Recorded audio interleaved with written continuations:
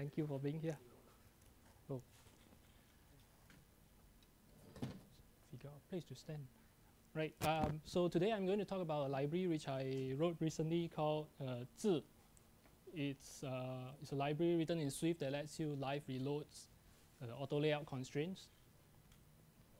So for most of the iOS app that I built, I find that roughly 30 to 50% of the time is spent doing UI work. You're just changing color, tweaking the placement of a button, of a view, and so forth. And it's actually very disruptive because every time I tweak, I may hit the rebuild button, wait for the simulator to load the updated app, navigate to the correct screen so that I can do my testing, find that it's wrong, and then I have to repeat the cycle. It's very, very disruptive and wastes a lot of time. So what we want to do is, what I like is being able to live reload, basically try to reduce this rebuild, navigate, and test cycle, reduce the time spent on this. So there are already many different tools in different environments that do this. Some are on iOS, some are on other platforms. Right? For example, in iOS, there is this excellent tool called Injection for Xcode. If you haven't tried it out, I encourage you to look at it.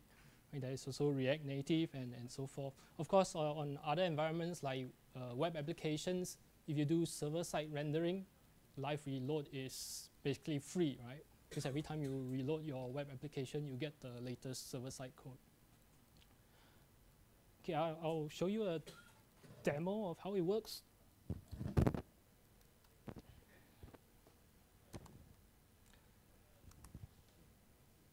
So I have a very simple app.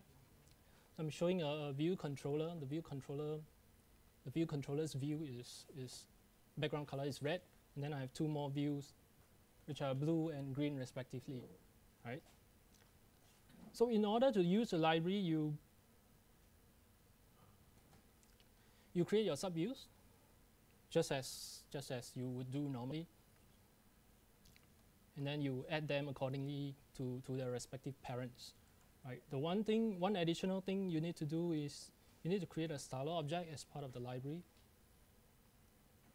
and then you pass in a mapping between mapping from a string name for each view that you want to style using the library. Okay, I'm going to give you an example, show you an example of how it works. So, for example, I want to add a label to each of these views. So I'm going to call this V1. I'm going to call the green view V2. So step 1, V1 label equals, okay, going to add the label and then add them to the respective parent. So V2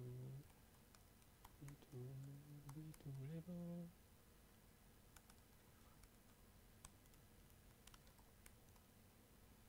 Okay, I'm going to add them to the map.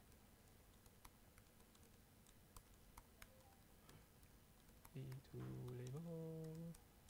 I like to keep the name short, so it's just more readable. Right? I have to rebuild the app.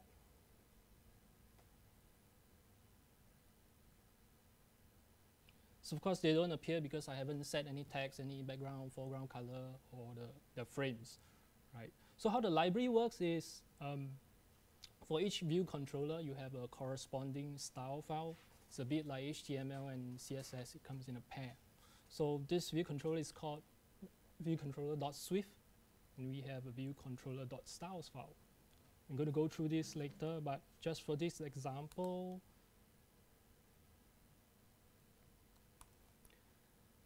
so I call my label V1L. I'm going to set the text as V1, V2L, text V2. Okay. I'm going to style it so that each label appears in the center of each parent. Center X equals V1 label dot center X. Okay, you see that it appears at the top, right, near in the status bar. So if I do v1 center y and I hit save, it moves to the middle of its parent, right? And notice that each time I hit save in the console, it says reloading styles. I don't have to rebuild the app anymore, right? Because the structure has already been established earlier on. I had to do one rebuild. So I can repeat the same thing for v2. I hit save, it says reload, and then it appears. I can say background color equals to red, save, oh, wrong one. Save v1 back, oh, demo, live demo.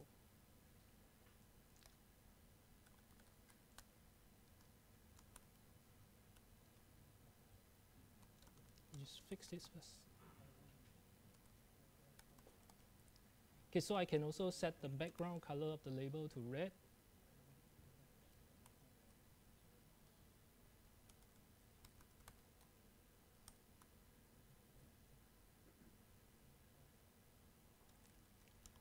I can change the background color of the second label to, say, white, and so on. So all this can be changed without rebuilding the app if it doesn't crash. Okay, so let me just go through what the styles file does.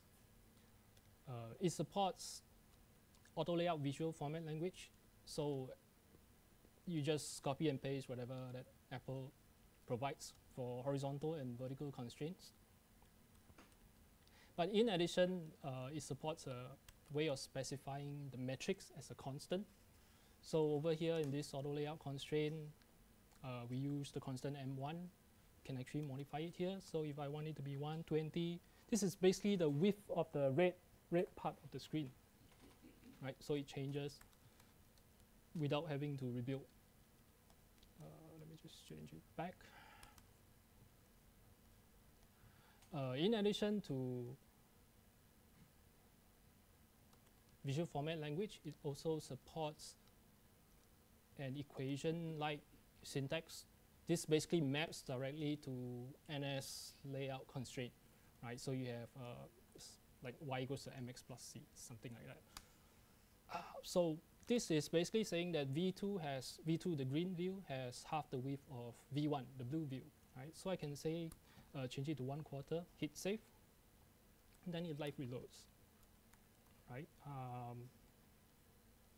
But in addition to layout constraints, I can also set properties as I showed earlier. So I can do red, green, blue. I can have a name color, for example. I can specify an alpha value and so forth, right? So there are also other properties that you can set. For example, text labels. There's an image at the top. I can say image is here in the top left-hand corner. Can change the background color to be white. I can say that the image on the left is not clip or clip. I can swap the image file as long as the image is already included in the app. Same for buttons. I can change the title, so on and so forth. I can change the background color, white, white, right? Okay, so if I hit the button, it shows another view controller, right? So normally if you do changes here, you will need to rebuild, and then I was saying that you need to navigate again. It breaks your concentration because you need to do different stuff and not focus just on your code, right? So it's the same thing. We can live reload, right? This view controller is called view controller 2. So I just open view controller 2.styles file. I can proceed to make my changes again, equation-based syntax or visual format language. And then in addition, I can again specify different properties. This can be placeholder. So it changes the placeholder in the search bar. I can change the value of the progress bar just to see how it works visually. Can make the switch on or off. I can modify the slider value. I can even change tint colors. So here's one thing that I found useful, because this is auto layout. If I change the number of lines for a label, it will change. And then you notice that the corresponding UI views below also shift because it's auto layout, right? Everything recomputes on the fly. Very useful for testing. I can change the font use. Can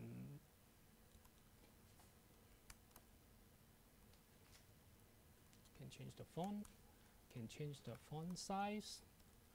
Or if I want, I can use dynamic type and subtitle and so forth. Right? So everything, or well, not everything, auto layout and certain property changes is all live reloaded. Right? Okay, so let me show you some slides. Accept. So that was the demo. Just look at how it works again. You still specify, you still create, specify your view hierarchy in code. And then you create a corresponding style file there, and you can put your constraints and property changes in your separate style files. The style files are all reloaded directly from the project folder.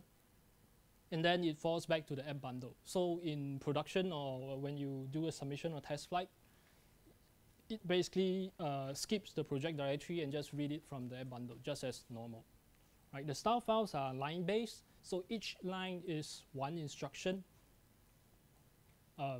Each line can be in visual format language. It can be an equation-like syntax. Or you can write commands with preceding pound sign.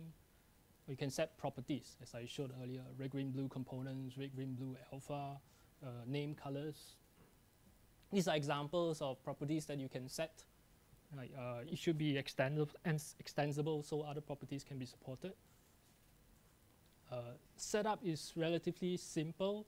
You create your views in code. You add them in the correct hierarchy. And then most importantly, you need to specify, give them each a name which you pass to the installer. And then you call live reload.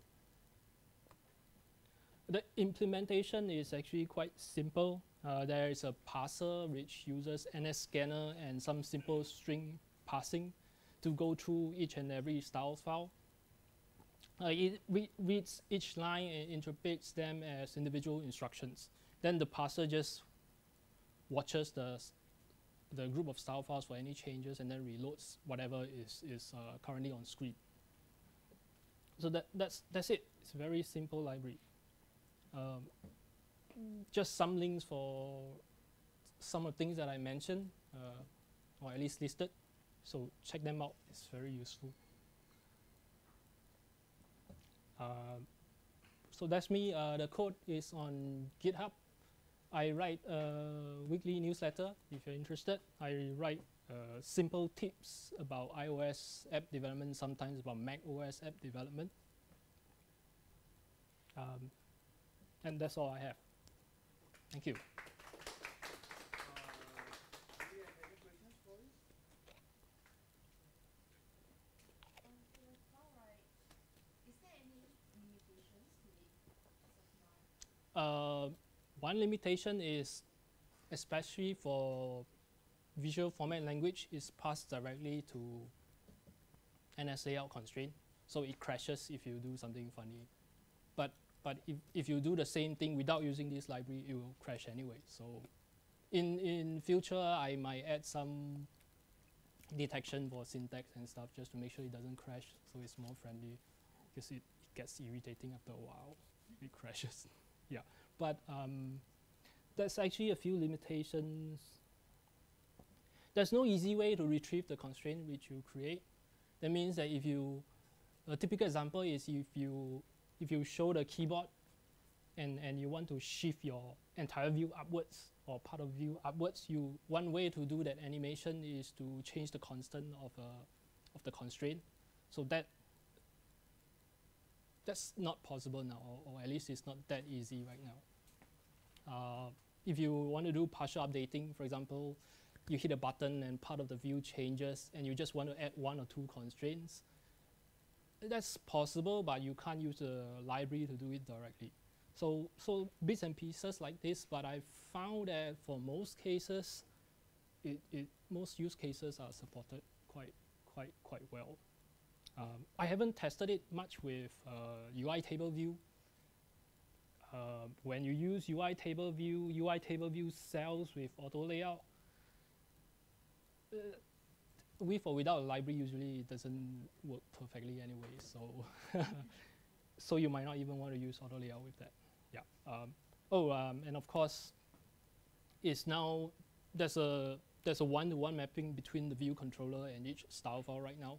So you can't, if your way of programming iOS app is to build 2 separate hierarchies, one for view controllers and one for views and subviews, you can't use this library easily because the style file is mapped to each view controller. Right? So you have a lot of custom views that you want to reuse across view controllers. You have to style them per view controller. Yeah, but yeah. Any more questions? Yes. So this library only works with views that are added programmatically and does not work with storyboard, right? Yes and no. You can still use storyboard to build, to create the views, to build the hierarchy. You can still use storyboard to add constraints if you want, and then you can use style files to add more constraints. Right. So instead of calling create views, I just use the ID outlets and get the views. Yes. The one thing I didn't show is all the views are actually added to one view I call main view. But I think that's just a implementation detail. You notice that I have this view called main view. I've been doing this even before I wrote this library. What I do is in a view controller, all the views that I have, they don't go into view controller.view. It goes into a big view called main view, and then the main view gets added to the view controller. I find that it's easier because you can swap out the entire view, or in the example that I gave, if you want to shift your view, if you show the keyboard or you want to hide it, it's way easier to just move that view and not touch view controller's view. It also helps for animation and stuff. The library assumes that you have such a view, which is minor detail.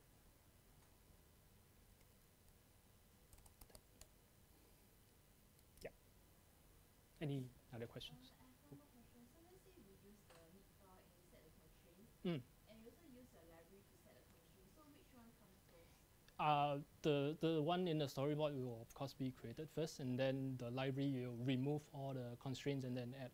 So whatever you add in your storyboard is wiped out. So it's like the files also.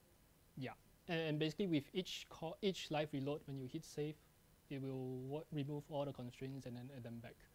So it's possible that there can be performance issues if you have a very complicated view hierarchy, but in practice, I've always just removed all the views and then reload, even before I use this library. Yeah. Unless for certain case. And that's when you need to do partial, just adding 1 or 2 constraints. Not that common as far as I can tell. Unless you use UI table view. Yeah. Come on. So where can we find your library?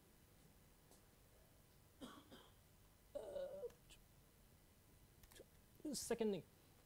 This it's on GitHub. So using Coco, is it just what? Yeah, just I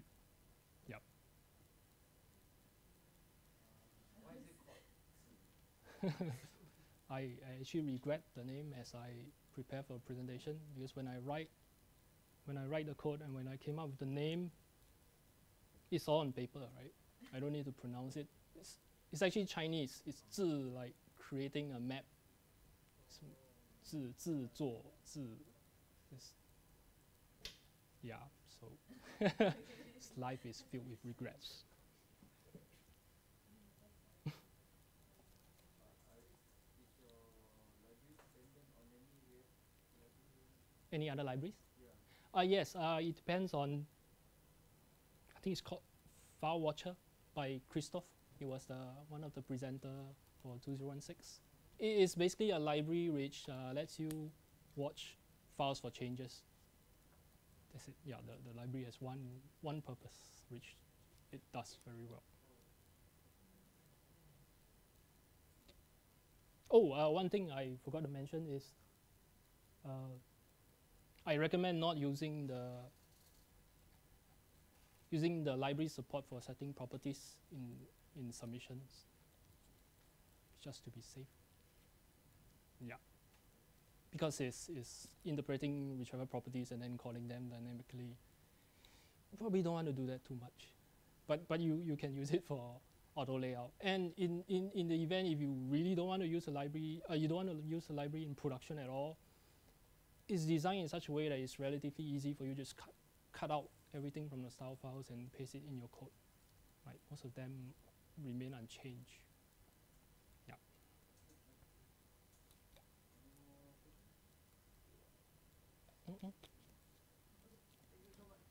Yeah, thank you.